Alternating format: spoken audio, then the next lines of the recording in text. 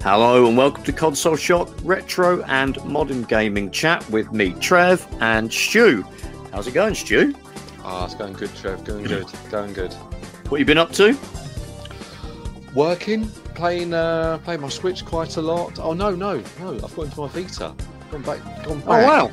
To the Vita. Yeah, you modded it, didn't you? Or jailbreaked it, or whatever? I modded it probably about sort of 9 months ago, and just sort of went back to sort of playing it, and it's such a good little machine. Brilliant. Well, what do you do? Is it just the Vita games, or have you got like PSP going and PS1 going? Just the Vita games on there. So you got all 12 Vita games on it. Oh, nice one. The 12 good ones. FIFA 13, 14, 15. Do you know what? I have got FIFA 15 on there.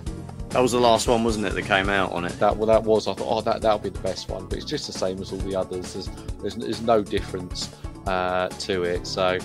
Yeah, the first one was impressive. I think it was just called FIFA Football on the Vita because it was actually sort of PS3 like mid-season or something, wasn't it? Yeah, it came out. Yeah, because it came out at a weird time, didn't it, the Vita? But I remember it was the first sort of handheld version that was, basically the home consoles version. It was like the 360 and the PS3 version, like in your hand. That was kind of mind blowing because we've been used to sort of playing regurgitated PS2 version of FIFA on whatever handheld was the one we were playing. So. That was cool. Well, that's basically what we're getting now with the Switch, isn't it? We're getting the regurgitated last-gen version of FIFA, but the legacy version. Yeah. Although now with the Steam Deck, I guess you can just you just be able to play the regular latest version. Well, actually, no, the PC version isn't the next-gen version yet. EA have made a point of no, because they're worried that not enough people have powerful PCs yet to handle the whatever. Which is ridiculous because a sports game is always, fairly weak in terms of graphics intent, requirements. You could probably bung the next gen version, and a potato would still be able to run it. But anyway, that's another discussion. Yeah. Well, one question I will throw at you because it'd be a good one that will lead into what we're going to be talking about.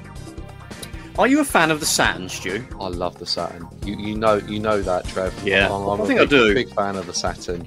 What was your experience of its original release? Did you have it from day one? Do you know what? It actually originally when it came out, I think I had one at one point, and I had a few games for it, but it wasn't until later that maybe sort of 5-6 years ago, I got a Saturn, and I went and picked up really like sort of the Japanese games, and got sort of quite a nice little collection of them, and I've got the Hitachi Saturn, the High Saturn with the VCD card in, and I think I've watched. Oh wow! I've watched almost half a VCD at one point. Well, that's more than most people, I would think. Yeah, it wasn't the best experience, but so I have used it, and I've always liked the Saturn, and some really good games sort of came out of sort of Japan for it, and. I do love me some MPEG-1 video. You got to love a bit of MPEG-1, haven't you? Yeah. The original and best MPEG of all time, I think, in my opinion. 320 by 240, whatever it is. Yeah. They ruined it with MPEG-2. I know. And then it's gone out of hand now, isn't it? I don't know what they're on now. MPEG-30 or something. Is it even MPEG now? I don't even know on like Blu-ray. But anyway, whatever that is. Basically, the reason why, well, I guess people know why we're talking about Saturn. It's in the thumbnail, it's in the description. But we have a guest on today, and it's a Sega Saturn themed guest. Today we're welcoming on Nick from the PandaMonium Reviews Every US Saturn Game YouTube channel. Thanks for coming on, Nick. Yeah, thanks for having me on, guys. This is great. Yeah. So the reason we got you on, because we're big fans of your channel.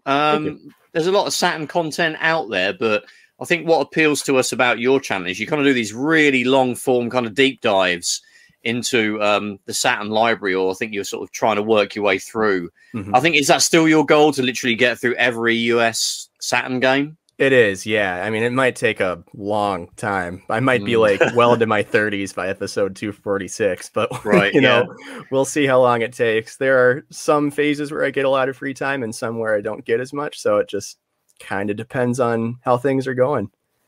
Well, you've done a pretty good job so far of getting through a good bundle of them. So I'm sure you'll be able to get through all of them. I mean, how many are there actually? 240, 50 ish. I think. 246. That's if you're only counting like real deal United States games. That's not including like the 3-game pack or the internet browser games, though I'll probably take a look at the internet browser games. I didn't even realize there were games on the internet browser. Well, I don't know if they're games, but if the internet, I am using the word game loosely, I guess. Yeah. It's the internet browser, but it comes in like a game disc and everything. So it's probably like Flash version 1 probably games or something.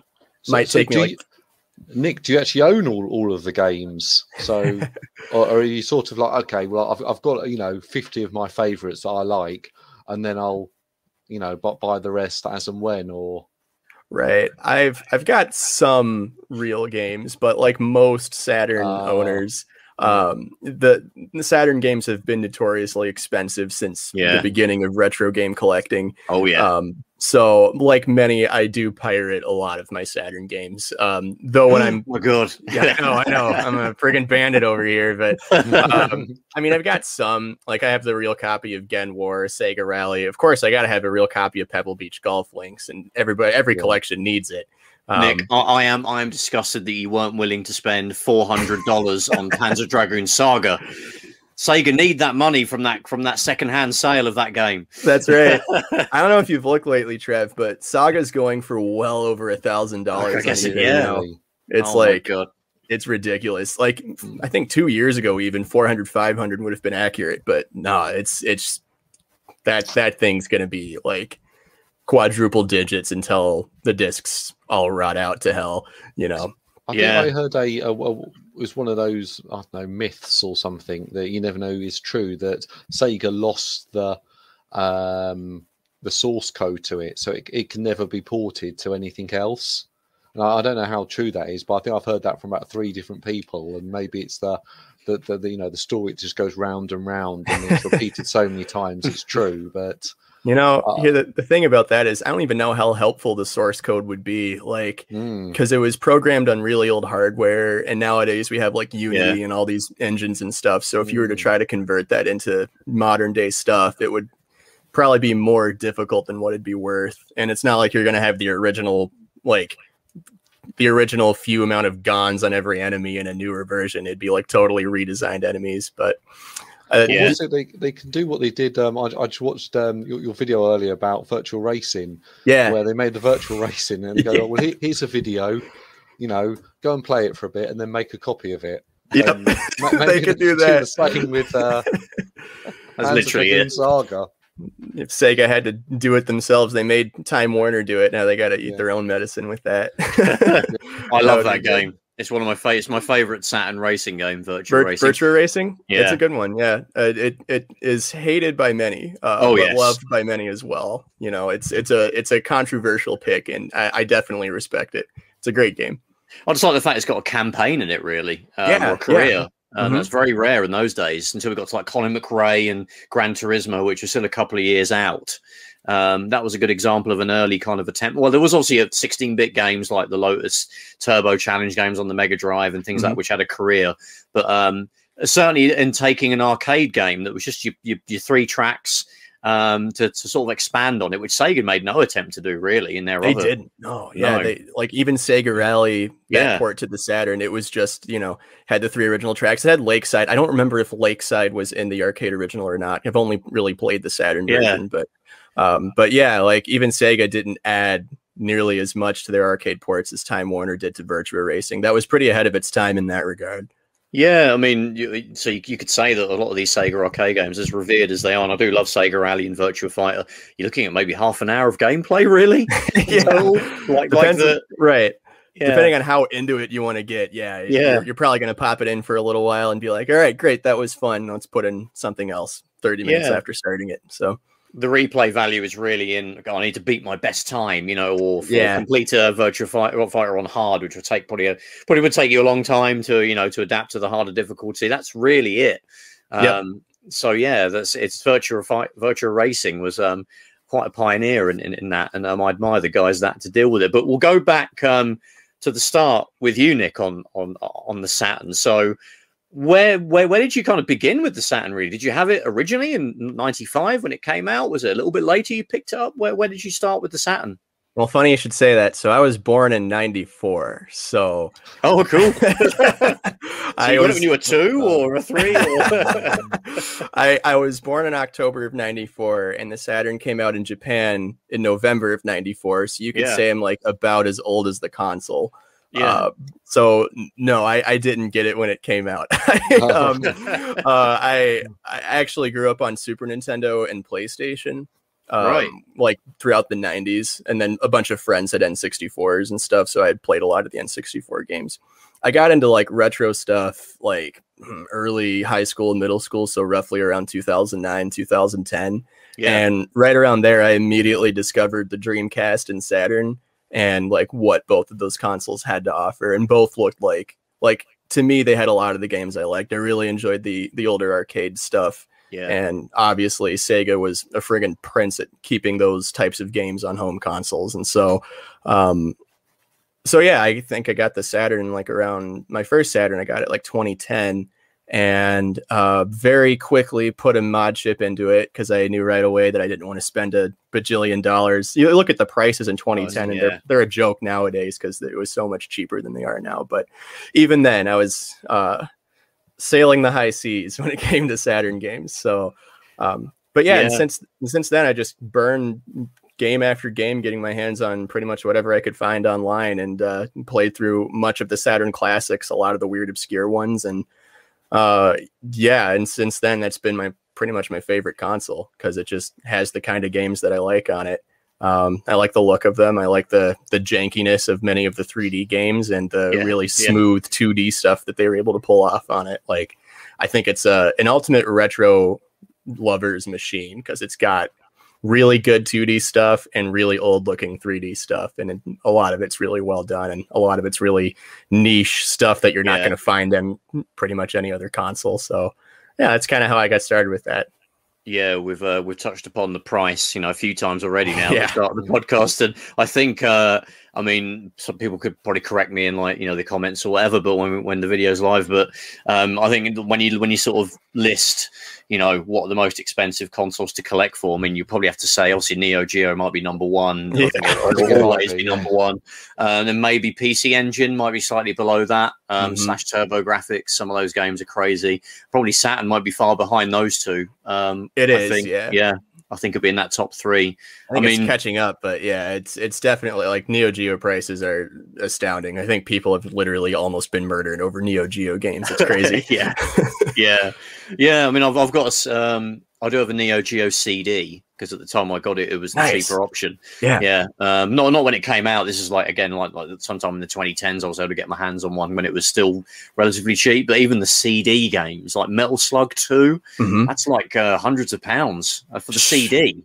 Jeez. So I mean, thankfully with a Neo Geo CD you can burn games. So that's what I did. That's how I got to play Metal Slug and things like that. Some of the cheaper games like King of Fighters, a lot of these came out on the Saturn, of course. I don't know if the Neo Geo CD versions of, I guess they're kind of more authentic because they're obviously made by SNK, and but some of them do have some cut down things in them because the CD version of the console struggled a bit with loading times and RAM and all of that. But yeah, that was where I discovered a lot of those games, and some of the King of the Fighters games are cheaper, like $20-$30 or 20 pounds. But yeah, even some of them are definitely going up in price. For sure.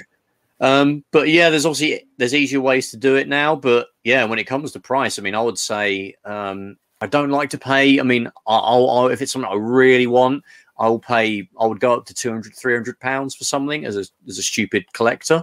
I mean, have you gone that far in terms of buying in your Saturn collecting? You don't have to name an exact price, but have you been up there? I've never spent anything into the triple digits on like Saturn games and other retro games. I don't know. It's just I enjoy playing the games more than I do collecting, though I do like collecting some stuff. It's just, I don't know, if it's more than $60 and you're just buying it to play it, probably not worth that much. But I don't know, I've strayed from that every now and then. Like there was a limited run Shantae box that I blew nearly $100 on recent, I guess I got it last year, but it didn't ship until like last week, I think. Right, yeah. But And I've got the Metroid Prime Trilogy collection on the Wii, like the crazy metal box version, and for Saturn stuff. A lot that one over here as well. Yeah. Oh yeah. That's a classic. Metroid Prime is for sure one of my like top 5 games of all time. I friggin' loved it. But yeah, for Saturn games, like I've got a fair amount of them, but I don't think I've ever spent more than $50 in a Saturn game, either because I found good deals on them just locally or through lots or what have you, or they just weren't $50 when I bought them. So I always think of there was one day I remember this when I was a teenager when the Saturn was still a commercial it was really probably on its last legs. This is about late 97, early 98. Yeah. I remember going into a store. I think you had them in the States as well, Virgin Megastore near where I lived in Colchester, and I used to go there all the time to check out the latest games. And Nick, they did do an accent. Sorry, what? What? Just because do a Colchester accent. It's a standard English accent. I think it's fairly unremarkable. You're obsessed with accents, Stu. God. We didn't mention on. I'm going into it, but don't leave it, Stu. Leave it. I'm telling we'll leave it. It's not for this. So like Virgin Megastore, they had a small Sega Saturn section, amazingly, that was about, perhaps what you see in, like, I guess for you a GameStop, Nick, for us, like, Game, or we have GameStop here actually as well, like 3 maybe columns of games on like a small kind of gondola, and I remember they had Street Fighter Collection, which is now like I've bought a copy since then. It cost me a lot of money, but I bought it. And it was like £20, and it was also in a 2-for-1 deal. And I think I think they had Mortal Kombat Trilogy. So you could have got one of those. You would have got both for £20 in 1998. Now you're looking at both of them together. A lot £500. Yeah. I had some cash on me, but I was like, nah. Then so I think I said I'll get the PlayStation version. I think I said to myself. So that was a terrible mistake. that game is one of behind one of my biggest regrets in Saturn stuff. Really? Yeah, because back in high school, like 2010, 2011, I bought it in box, the American copy, for like it was somewhere less than $40 with shipping. That's good, yeah. And then it was great condition, played the heck out of it. And then there was like a period of time where I sold some of my games, and that was one of the games I sold. And I'm really any of the Saturn games I've ever sold, I've kicked myself on. Like I had Galactic Attack, which I bought for $5, complete American copy. Oh god. Also sold that one, and now that one's going for like nearly, if not at $100. Like, oh my god, it's crazy how much it's changed since then. I think everyone's got that story, haven't they? Of like, I had like in sort of late mid 2000s, I had like a PC Engine Duo console, the white one. And I got it cheap from, it wasn't like super cheap even then, but it was cheaper than it is now, and I got it from Japan. It came with a big bundle of games, of CD games and Hue card games, all in the cases with the manuals. I picked up a couple more myself. I got the Turbo Graphics version of Fighting Street, which is the original Street Fighter 1. They called it Fighting Street. They called it Fighting Street? Yeah. I've never heard of that. That's crazy. Yeah, it's literally Street Fighter 1. Right. And I got that box sealed. It came sealed. I opened it to play it, which is probably a lot of people will be like, yeah, right on, man. You need to open sealed games. But I did it. And but I sold it. And I think I can't remember if I really needed some money at some point, but like a year later, I sold that whole bundle. And someone bought it from me. And what was hilarious is it was on eBay, and the person gave me negative feedback. And the negative feedback was, the games are all Japanese. They're really difficult to understand. I can't play any of them. And it's like, dude, you bought a PC Engine. It's famous for being Japanese. Yeah, but yeah, I regret that, because it was a huge bundle that I had. That I've had to rebuy a lot of that stuff. I've managed to kind of build up a little bit of a collection again. I think I probably have more games now than I had then. But yeah, that was my. Stu, have you got one of them stories of like, I sold this? I've got plenty. Yeah, I mean, you had a shop, so I don't know if you that added an extra layer. That's it. The things that Nick, I used to run a video game shop in South London. Nice. And so many things have sort of come over the counter, and people always sort of say, "Oh, sure, yeah, I remember I bought this game off you for, £30, and now it's worth hundreds. And we'll buy them, we'll make our money on them, and sell them, and that was what we did. And there was sort of so many games you think back and God, I had a copy of that. We had that in that pretty much every game that's ever sort of been out has would have been through the shop at some point. And you think, God, if I only Panzer Dragoon Saga. Yeah, we've had that in a couple of times. Oh man, you must have flashbacks to that every night, man. Every time you look at your Saturn. Radiant Silver Gun in. God. I had that in a few times, and it was some really good stuff, and it was absolutely amazing. But Nick, I wanted to sort of ask you, and obviously with your videos, if people haven't watched them, they're of very high quality. I would say, and a lot of research goes into them. And you see, there are some people who obviously do review videos, and it's the graphics, I'll give them 7 out of 10, and that's good. It's all a little bit descriptive, and it gives you a little bit of an idea. But you tend to, really sort of, as Trev mentioned earlier, sort of deep dive into the games, the history, and and get quotes from people and stuff. So I guess sort of where did you learn that? Or so I fun fact, I actually made some reviews on YouTube like way back in like high school, like in that era. Those are no longer online because they were really bad. They were not good.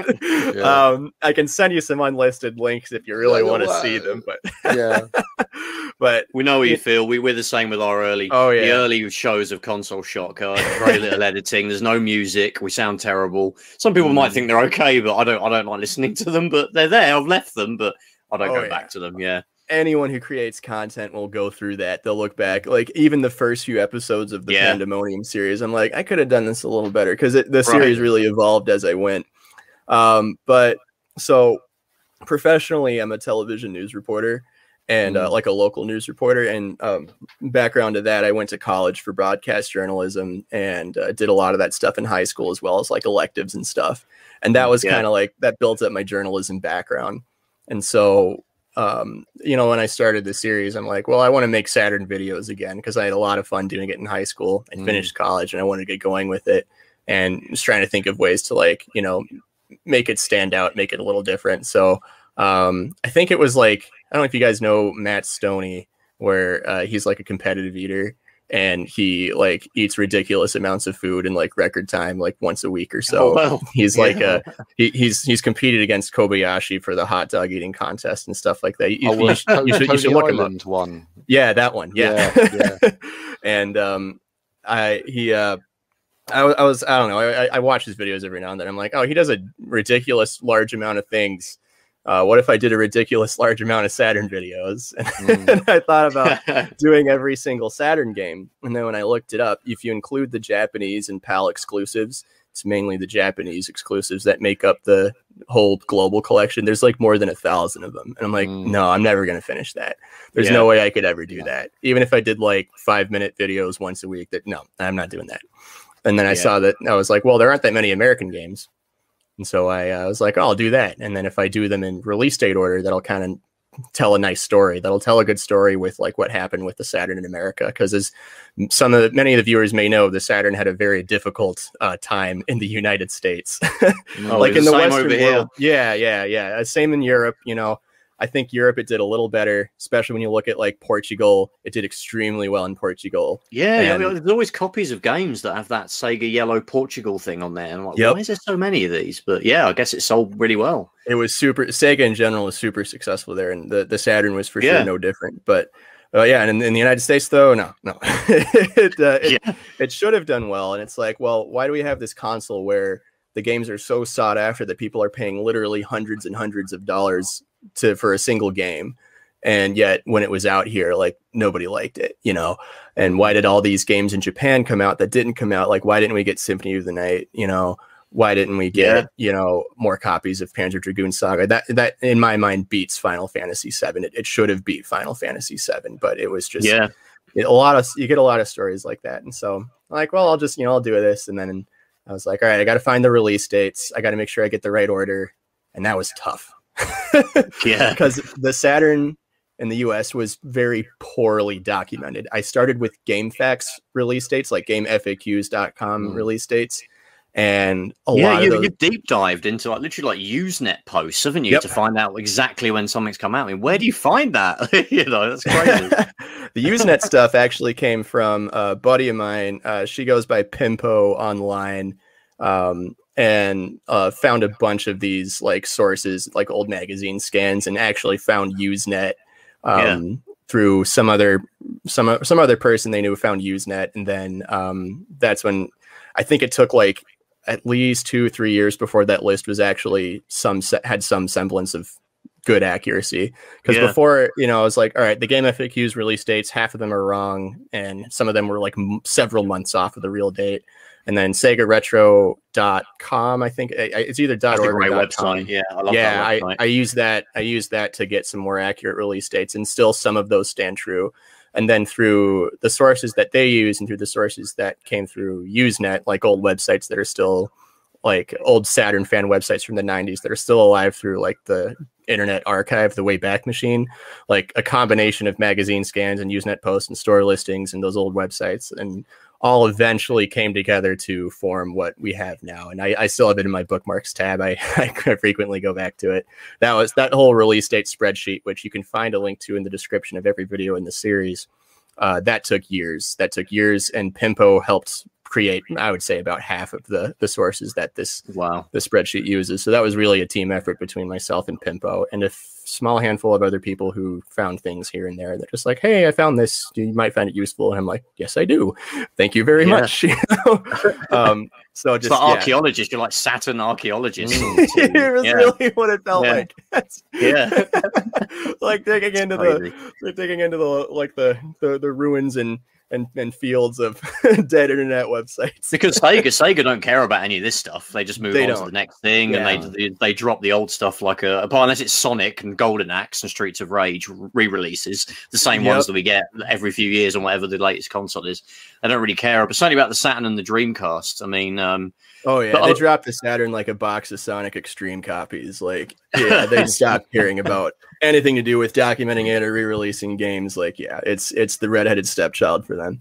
So they dropped the Saturn like they would drop the development team and get someone else to work on House of the Dead and Sega Touring Car, and exactly. That's how we ended up with those versions of those games. Although actually, House of the Dead's all right, but it just looks a bit bad. It plays fine. It's just the textures could be. I think they're like, someone was able to like figure out, I think it was like 50% of the textures are really not what they should look like. So I don't know. There's someone in the homebrew scene who's like really looked into that. I don't know if they're ever going to mod it or anything like that. But that'd be amazing. Yeah, that'd be a heck of a project. And probably if you get the right tools and the right team, you could probably do it now. The team, the scene for it's grown quite a bit in the past couple of years in particular. But anyway, long story short, that's how I made the spreadsheet, and I started the series while the spreadsheet was still in progress. So some of the videos are now out of order, and I got to renumber them. I've already re-uploaded some episodes, and only to have them get out of order again. And so now I'm just like, well, I'll just renumber the titles, and maybe someday, way later on, I'll re-upload a few. I don't think people are going to call you out and go, hold on. Whoa. This came out before that one. I will. YouTube, don't worry. I think maybe one person's complained about it ever. So there's sorry, go ahead, Trev. No, you go ahead, Stu. You go ahead. I was sort of quite interested in the again, not related to video games, but you've been a news reporter, and I love watching on YouTube the sort of the local news reports from the US, and they're absolutely brilliant. And we don't get, believe it or not, we don't get news like that in the UK. It's all very national driven. And wait, seriously? Yeah, you get London Today and stuff, but I think you get more. It's more focused on your sort of local area, and a shooting's gone on over here, or something's happened over there, and ours is I'd say, more political driven and interesting, international sort of focus. But I thought it was just fascinating that you're a news reporter in the US, and how did you sort of get into that? Just I went to college in Moorhead, Minnesota, which is a smaller city. It's like 4 hours away from Minneapolis, and that's right next to Fargo. It's like right across the state line, and it's basically like Moorhead and Fargo are pretty much the same metro area. You could almost call them the same city. Just don't tell that to anyone who's from the area because they'll get mad at you. But yeah, so I through college I had some internships and built up a lot of contacts and people who I knew who worked news in Fargo, and that was pretty much how I wound up getting my first job. So started at the Fox affiliate in Fargo and then moved to the ABC affiliate where I'm at now about 4 years ago. And yeah, no, like you said, we do focus a lot on the local area. I'm kind of surprised to hear that you don't really get that. I mean, I guess London, you probably get that, but like say Middlesbrough, you don't really have anything like that. You get the national news. Sure. And then after that, there'll be the local news, and it's usually very similar to the national news, but sort of focus a little bit on, I guess, more local issues. And right on. But I think the sort of the focus. I've been to America a couple of times, and it's always sort of interesting. I guess sort of watching the news there, and Stu's looking to get a job. Stu's looking to get a job as a TV news reporter. Yeah. Right. So you need just trying to get in some insight. To come and, Fargo's crying out for that. Absolutely. One thing, I mean, I guess maybe your news reporting kind of helps with this, but your experience in that. But you obviously have guests on some of your episodes, people that developed some of these Saturn games. And like probably my favorite video of yours is the SimCity 2000 video, because I'm a big fan of that game generally. So I'm interested in the weird sort of console ports that it got. The Saturn being, probably the best one, I think. And I've played the SNES version, and there's also the PS1 version, which I don't think is as good as the Saturn one. Right.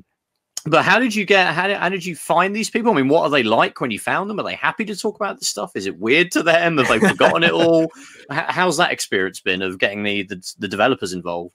Yeah, so I mean, once I got into the part of the library where more of the games were actually developed in the United States, obviously the first several were not, and I didn't really start interviewing, or at least I didn't start reaching out to devs until about a dozen episodes into the series, and you look at the credits, you see the names, you look in the instruction manual, which usually has the credits in there, and then I start looking them up, see where they're at now. Many of them have left the video game industry years ago. Right. Some are still in it, but reaching out to them, the methods of doing that, and this kind of calls back to my roots in broadcast journalism. I'm able to apply a lot of what I do in that to what I do in the YouTube series and vice versa. So some people I've reached out to through like LinkedIn Messenger, and some people through Facebook Messenger, if I can find their Facebook profile and like connect the dots. There's that Always Sunny in Philadelphia screenshot where Charlie's got the board with like a million lines going across. That's kind of what I start looking like and acting like when I try to find these people and track them down. Yeah. Smoking a fag, like, exactly. Shirt untucked and like, crazed look on the face.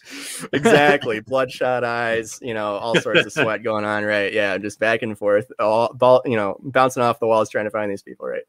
Some people, I've reached out to some people and I just don't hear back from them, either because they don't use that social media thing that I reached out to them with, or the email wasn't correct, or but the people that I do hear back from 95% of the time agree to chat about it, because the 90s, early thousands was definitely a renaissance for video game development.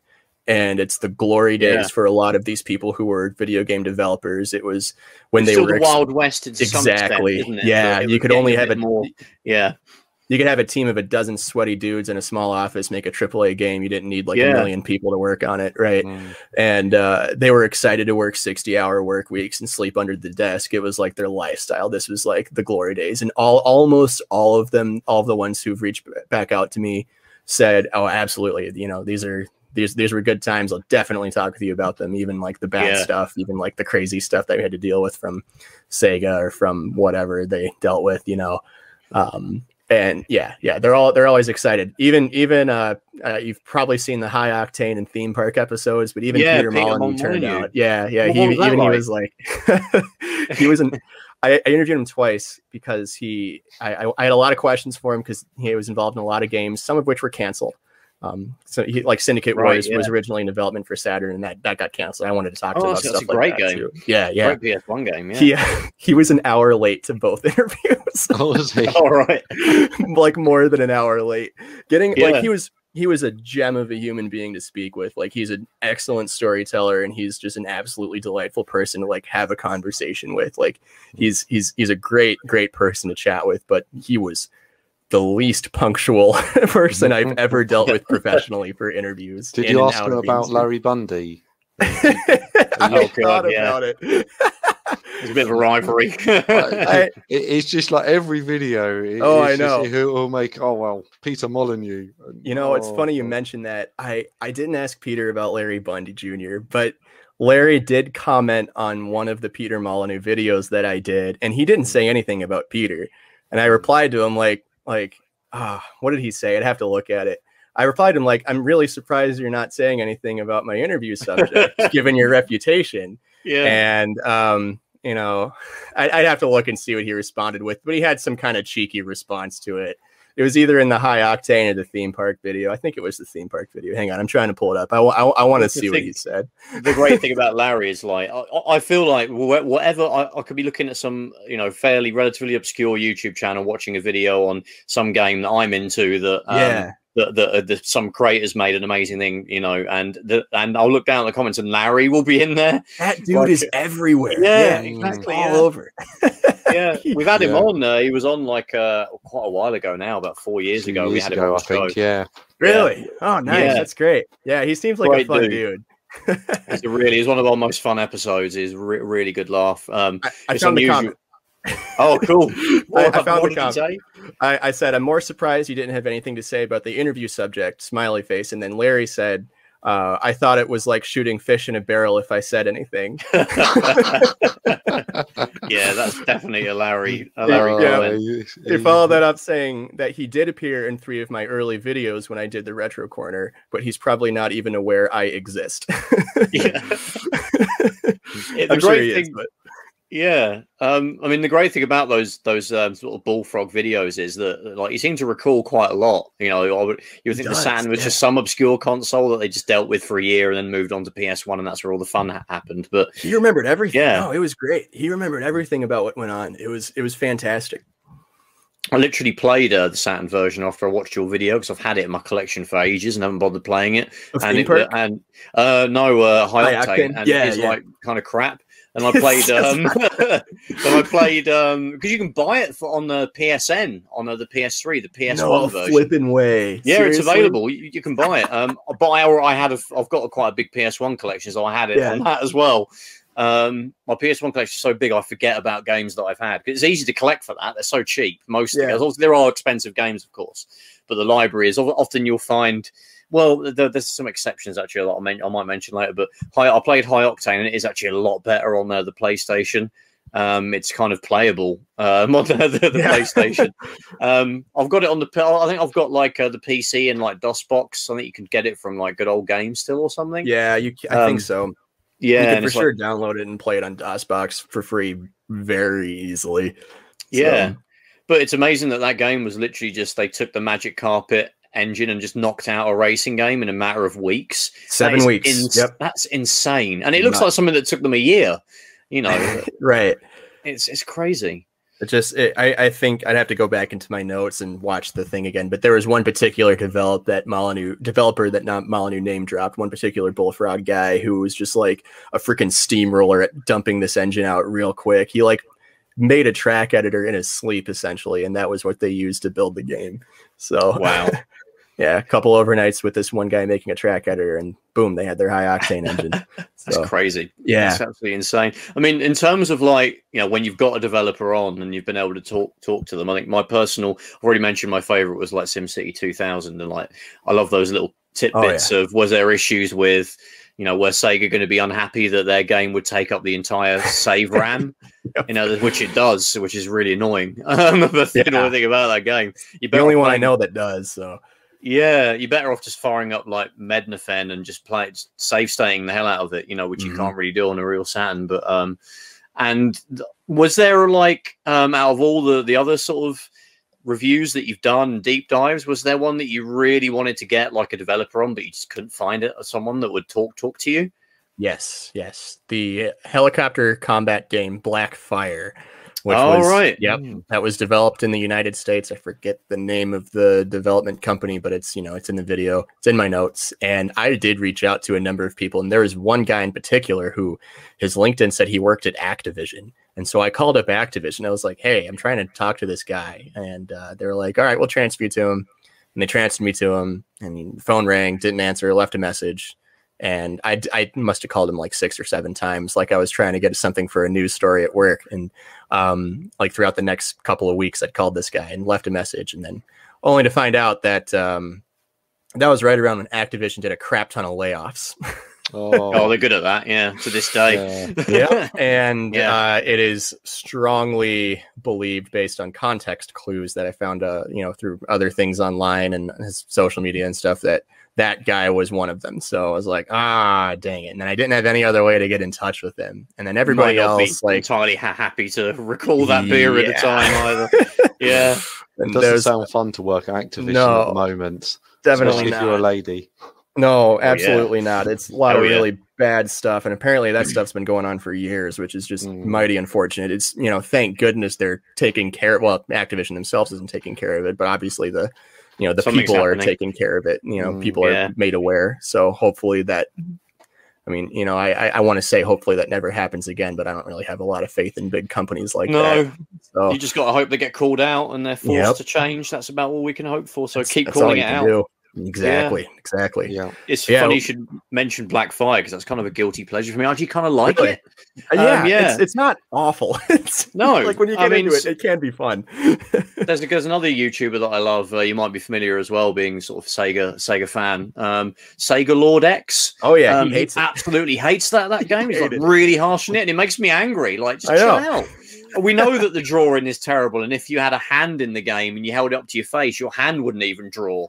Maybe up to your wrist, it would do it. Maybe if you're lucky, But it's okay. Like 5 frames per second, but yeah.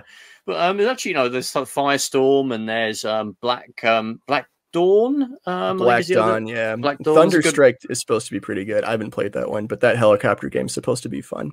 Yeah. But yeah, the Saturn's actually like those sort of games, those early 3D helicopter flight sim games, are actually not too bad. Although I guess you'd probably say Soviet Strike. If you like helicopters and you want to play a helicopter game, that's probably the best Saturn example because it's actually quite a good game, especially if you like the old Desert Strike. Well, it is literally part of that series, isn't it? But so you weren't able to get any for Blackfire, but no, I wasn't. If I do, I mean, I still occasionally reach out to some of the, if I find more stuff or find more avenues to reach out to those developers. Like I'm still trying to get a hold of them because I would do a bonus episode if I ever got a hold of anyone from Blackfire. One of the developers who was key into that game is unfortunately passed away years ago. So it's a shame. Yeah. But you know, there was still a few others who are around and just a matter of getting in touch with them. Yeah. So. I mean, there's also, you know, there's tons of games on the Saturn, so I'm sure you've got like a wish list of people you'd like to get on. Is there like kind of an ultimate person that if you could get them, that would be like the dream? Yeah, 2 ultimate people. One of whom, Yu Suzuki, obvious choice. I'd love to chat with him. I'd need to go find like a translator to be in on the call. Yeah. But for a Western guy, I'd really like to do a chat with Bernie Stoller. I know that's probably impossible. The killer of Saturn. Right. Yeah. And just be like, look, man, I just want to hear you out. You know, tell me what went down. Tell me what it was like. And I think multiple bigger names and groups have tried reaching out to Bernie before, but he's always rejected them because he doesn't want to talk about that era, which understandable. It's an interesting thing, isn't it? Because obviously I think people probably say, "Oh, as soon as he said Saturn's not our future, everyone stopped buying the Saturn," and that was it. It was dying at that point. I think it was probably already well on its way before. It was already, Had he not said anything, he just said, "Yeah, we're supporting the Saturn," and he was just said something completely like vanilla and not particularly exciting, but he just didn't say it's not our future. It was going to happen, like anyway. I think so too. Yeah. I mean, what would you say are the sort of the top three things that were cause the failure of the Saturn? I would say number one would be the very poor relationship between Sega of Japan and Sega of America. That to me is the biggest downfall for the Saturn. Because in the Genesis era, they gave Sega of America president Tom Kalinske full reign over U.S. operations, North American operations for Sega. And what ultimately happened is the Genesis started selling 50-50 with Super Nintendo. And I think in 1 year, it actually outdid it by a small margin. It was in Europe, and certainly in the UK, I think it outsold the SNES or the SNES, as you would say. Right, yeah, it did it in the UK. It was the most popular 16-bit console here for sure. Yeah, the Mega Drive, as it's called there. So it is indeed, yes. Yes, I know. It's kind of tough. Like, do I call it the Genesis or the Mega Drive or both? Like, they're both cool names. I'm not they both are. Yeah, but so once they took the control away from him, like that pretty much started immediately when the Saturn started coming out. He had originally had it planned for that Saturday, September 2nd, and Japan was like, no, launch it early. And Tom was like, well, we don't have any games for it. And they're like, no, launch it early anyway. We want to beat Sony. And then the whole ordeal with there's a game, and I don't think this single game would have changed much if it still came out, but the Eternal Champions game is a good example of the control that Japan had over Sega of America. That it was this Western developed fighting game, kind of like a more comic booky version of Mortal Kombat. Came out for the Genesis, came out for Sega CD, and this third game was supposed to be the ultimate version of the game, and it was going to come out in the Saturn, a US fighting game. And Sega of Japan was like, no, stop making this game, don't release it. We don't want it to compete with Virtua Fighter 2. We want Virtua Fighter 2 to be the premier fighting game, and we're worried that if you make Eternal Champions, it'll outdo Virtua Fighter 2. It wouldn't have a great game. The Mega Drive game is brilliant. Yeah, it's a lot of fun. The visuals on it are great, and I can't imagine like how good that would have looked on Saturn, but we'll never know. So things like that where they were like, don't do that. And then games that they wouldn't localize to America, some of them got localized to Europe, but not to the United States. And Brodius is a good one. And fine example there. That one almost came out here. Symphony of the Night would have done well. There's other shooters as well. Like I really like the Gradius double pack. That came out in Japan. Gradius is popular, certainly in Europe. We got the other games. Oh yeah, it was popular in America. Yeah. We had it on we got the NES versions. We had home computer versions of those. The arcade version was popular. So I don't know what the issue there. Although no one got it in Western the Western side. It was on the PlayStation as well. But they did a lot of those. There's a Salamander double deluxe pack on the Saturn as well, which is Life Force. And Salamander in one. Weirdly, later on the PSP, we got like the Gradius collection in Europe, and I think in the States as well. And Parodius, I think we got. You got Parodius. I've got that. You got Kyo Flying Squadron 2 even, and I think Darius 2, the port of Darius 2, came out in PAL regions. I don't know what the logic behind them coming out here and not over there. I mean, shooters tend to be quite popular in Europe, I think. So then maybe that helps, but I think they are in America as well. So they are, especially now. Yeah. So I don't know what the deal was, but anyway. So I think I could go on about the horrible, relationship between the two parent companies, but I think that's the number one thing that led to the downfall ultimately. Second, I think would be the lack of good sports games, and I don't like sports games personally, but that was Sega Sports was a big driving force of the Genesis. A lot of the top selling Genesis games were sports games, and they lost that focus when Saturn came out. They could have kept it, and they just didn't.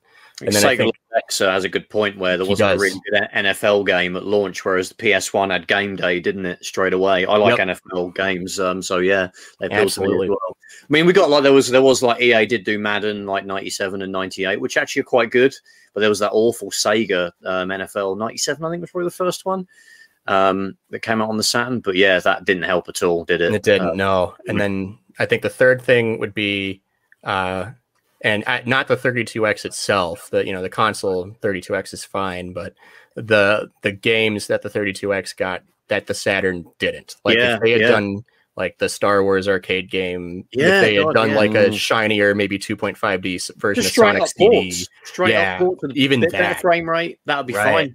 Yeah, that would have, that was also a big, to me, a big reason for why the Saturn, because like it should have had stuff like Sonic and the sports games and like those really killer arcade games and ports that the 32X got the Saturn did. It should have had that right away, and it did. An easy win that I thought, maybe this is like 2020 hindsight, which is always, a cheating, isn't it? I think an easy win would have been just a Saturn port of Sonic CD. Yeah, there's people that went to the Saturn that never were interested in getting a Mega CD. They were like, "Oh, I want to get I love Sonic. I'll get Sonic CD now. Yeah, for the Saturn for sure. You could maybe add some extra features in." Maybe have had Sonic Jam ready to go with Sonic CD included as the pack-in game with the Saturn. Yeah, exactly. That would have been easy. Yeah, it really would have. Fun fact, and I didn't have this in the bug video originally because I didn't join the podcast and they didn't interview David Warhol until afterward. But Bug was originally going to be a Sonic game. Oh, really? Yeah, it was originally going to be a Western-developed Sonic game, and then midway through, Sega of Japan was like, nope. Don't. Yeah. And probably a good thing. Bug is okay, but I'm not sure how it would work as a Sonic game. I guess you're just racing around those sort of weird, sort of pyramid-like looking platforms. It's just a bit too janky, and it's good that it was his own franchise. I agree. So obviously we're coming up to an hour now, so we'll try and wind down. But you've obviously got your amazing, PandaMonium reviews of the Saturn. What's going to happen when you review PandaMonium on your PandaMonium channel? I've thought about that. I thought that anytime the word pandemonium, like the actual word, came up, I would do what I did in the Shanghai Triple Threat video, where it would just like go into the theme song and it would just be like crazy trippy videos of pandas for 10 seconds. So anytime that word comes up, I'll do that. So, and then I thought about that. And then like, once I realized that there's a game called PandaMonium, that's on the list. Like, all right. Might not work too great. Seizures might happen. Yeah, it might. I might have to put in a seizure warning for that episode, but I that game itself is already a trippy game. I don't know if you've played PandaMonium, but it's a very colorful, psychedelic looking thing, and maybe me doing that type of thing every time that word came up would almost be a compliment to the style of the game. It's actually a good port as well. It's got a decent port on the Saturn as well. Yeah. I'll try to get interviews for it. I'm sure that episode, no matter what I get or don't get, it will be an event. So we'll look forward to it. Yeah. What episode is that? 100 something? That's pretty far on down. That will be. Yeah. I think when we were hitting 97, I think is when it got the port of that. Yeah. Oh, that'll be episode 192, so stay tuned. Oh, there we go. Put that in the calendar. So I've got sort of two more. What will be like the last questions? Probably. Hopefully they'll be quick, but we'll see how we go. So is there a Saturn game that you're really looking forward to doing that's coming up? That'll be the one that you feel like you're just going to end up going all out on because perhaps it's a personal favorite of yours. Ooh, yeah. I mean, Darius Gaiden's my top favorite Saturn game, so that will for sure be nice. But I really am looking forward to the Galactic Attack episode, just because I think that game is like the game design on that is like extremely well done. I think that it's like Wario Land 4, write a book about it, levels of like really good game Galactic design. Attack, is that the same as Raystorm? It's Raystorm, isn't it? Layer section. It's had 4 names. Raystorm was on the Saturn as well, the 3D, which is a really good game, but only in Japan. It's good. The port's good as well. Yeah, but on the Saturn. Yeah, it's Layer Section in Japan, Ray Force in American arcades, and then Raystorm, and I want to say Europe. I think it was Raystorm in Europe, and then it's called Layer Section over here. Oh, really? Yeah. On the PS1, the port, it was Layer Section, I think was the first one. Then it was Raystorm was the sequel. And then there was Ray Force or something. I've got about 3 or 4 of them. Yeah, they're really good. I love those games. Yeah. I know there was a remake, isn't there, on PSN and the Xbox 360 of Raystorm that you can get. I got the iPhone remake where you can move the ship around with the touchscreen. Oh, God. It's cheap as hell. I guess it just auto fires for you or something, right? It does. Yeah. Since you can just move as fast as your thumb can move, it's too easy. But yeah. But yeah, that one I'm looking forward to, and I plan to edit that in HD 3x4 in like sideways tate mode. Oh, cool! Yeah, oh, cool. To do like it's gotta be done. Yeah. So that'll be a fun video to edit. So it's gonna be vertical. It'll be iPhone friendly. So got to think about that mobile view on these on our YouTube videos. So another one. You obviously, we know you love the Saturn, we love the Saturn as well, but perhaps if you had an opportunity, you suddenly got a load more hours available in your week and you wanted to go and do a similar thing for another system or computer, what would be sort of the next console that you'd like to do a similar kind of, show, like a YouTube show reviewing every game for? Was there a system you'd like to try that for as well? Ooh. Before I answer the question, I will say that my original thought was to do this for N64 games because I thought they'd get more views. Oh, right, yeah. But I like the Saturn a whole lot more, so I'm like, no, I want to enjoy doing it. I don't want to do it because I think it'll get more views. And so, but if I were to do this for another console, I think the most logical, reasonable next step would be to do it for the Dreamcast, because I really, really like the Dreamcast a lot too. So if I were to somehow get to episode 246 by the end of the year or whatever, which that's not going to happen. But if I were to do another series, if I decided I'm going to do another console, the Dreamcast would be better. Hopefully the developers would still be alive whenever I get to that point. You've got a few extra years lead time, as the Saturn was obviously, the Dreamcast is newer, right? You might be okay. Yeah. Cool. I think doing that for the Virtual Boy might be fun too, because there's only like 2 games that came out for the Virtual Boy. So and there's a few, isn't there, that are like that? I mean, I would say like something like the Turbo Graphics, but then you've got the Turbo Views guy. Yeah, he has got a really good channel that basically does what you're doing. Nice. Doesn't do the deep dives like documentary style, but they're cool. And the N64, I think there's Glenn Plant is the Glenn Plant, yeah. Glenn Plant, I've seen a few of his videos. I enjoy him. Jeremy Parrish does similar stuff too. His work's pretty good. Yeah, the Works series. Yeah. There's also another channel, a little known guy, Atari Archives. I don't know if you guys have heard of it. He's doing what I'm doing for the 2600 for the Atari VCS, as some call it. Oh god, that'll take years. That's like 1,000 games or something. What's funny is that he's a reporter for the Associated Press, so he's got a very similar background to me. So he's good connections as well, I guess.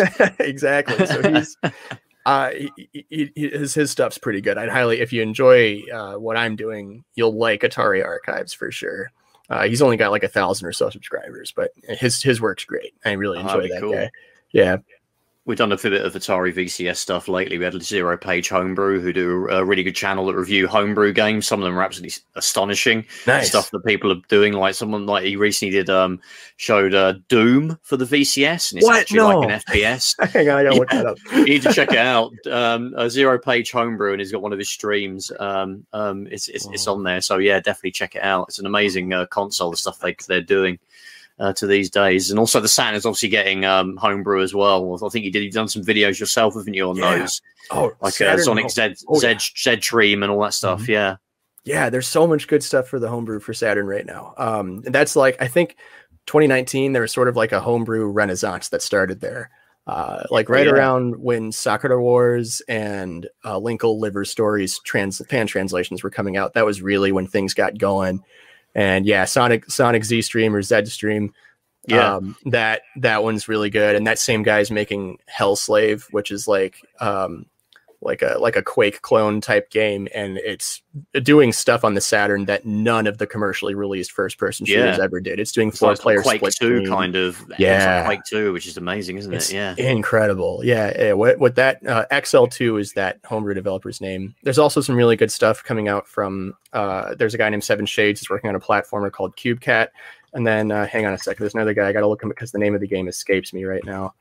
Hang on a second. I've seen CubeCat. It kind of gave me sort of shades of a Croc, but not quite the same way you're just trying to get to an exit. Well, you are trying to get to an exit, but yeah, very cool. Noah and the Polluties is the other one. That's like a 3D platformer that homebrew developer is working on. That's looking really good.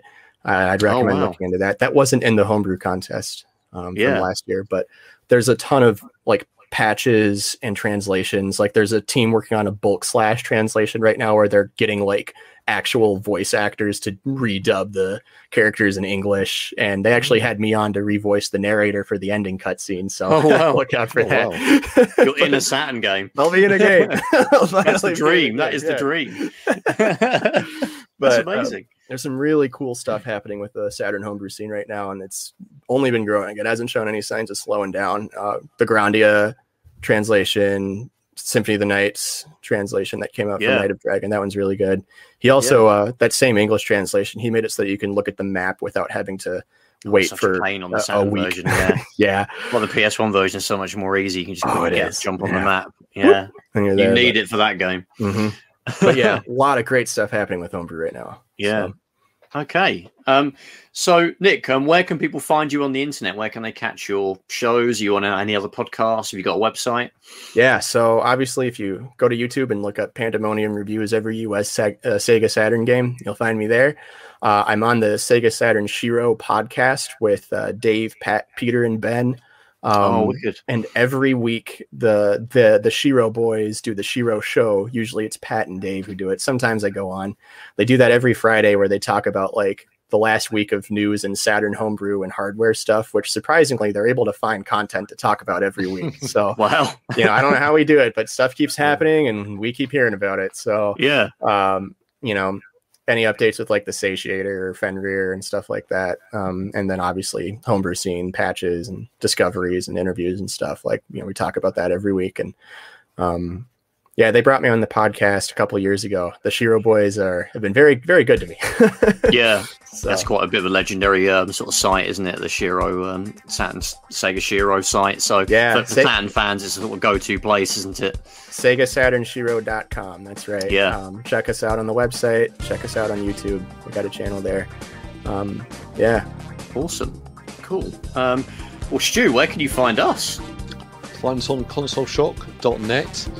Find us on any podcast client, so iTunes, Stitcher, Spotify, Google. You can also find us on Twitter under Console Shock, under Facebook and YouTube, both under Console Shock. Cool. Well, thank you so much for joining us, Nick. It's been great chatting about the Sega Saturn with you. Oh, yeah. Sorry for the long, drawn-out answers. No, that's what we want. It was really good. That's what we need. We were worried if it was the other way, so no, we really appreciate it.